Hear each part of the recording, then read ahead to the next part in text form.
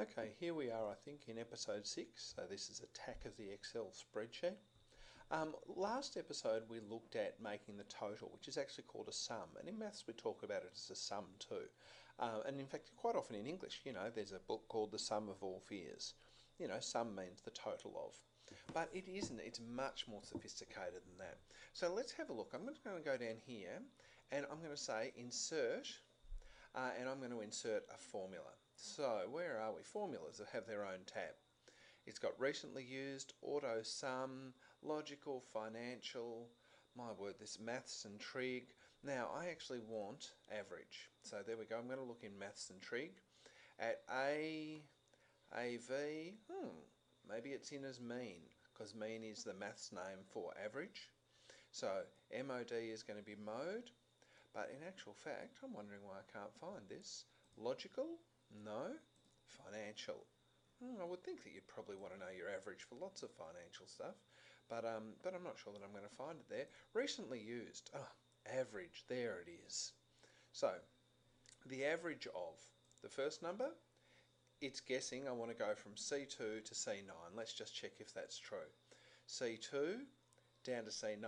In actual fact, I don't want to go C2 to C9.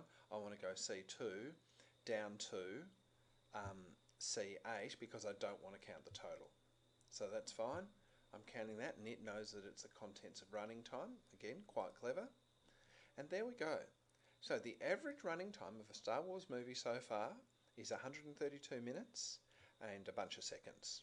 And what I can also show you is that if I right click on that and go to Format Cells, I can actually tell Excel what sort of data I'm looking at. So I'm waiting for that to open. I'm not sure why. This seems really slow in recent versions of Excel.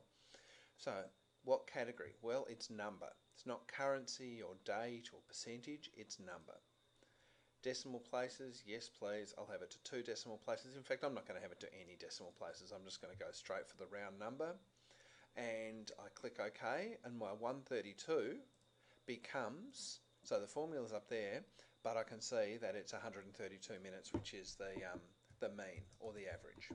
Actually, I'll put average, that's probably a simpler word. So I've done that, and again, I can just grab the corner of this and drag that across. So the average budget of a Star Wars movie is $90 million. The average box office of a Star Wars movie is $908 million.